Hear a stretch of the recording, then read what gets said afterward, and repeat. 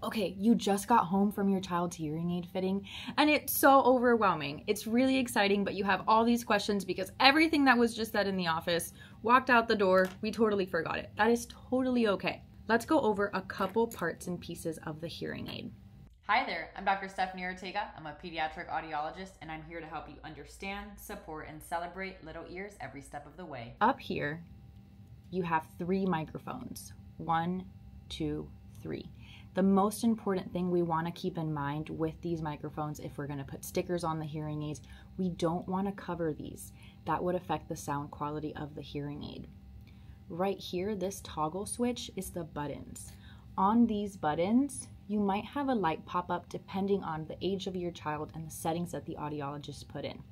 If it's flashing green, that lets the parent know it's on, it's working.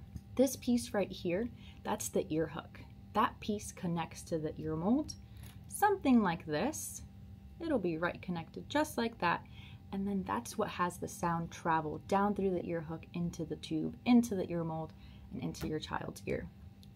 At the bottom right here, if you have a rechargeable hearing aid, you'll have these 3 metal pieces. That's what sits inside the charger. If you don't have a rechargeable hearing aid, you might have a little door that looks like this. That's how you get into that battery.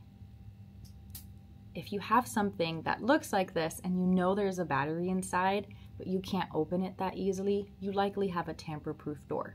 That's to make sure that toxic batteries are kept inside the hearing aid and away from kids, pets, and anyone else that might get into it.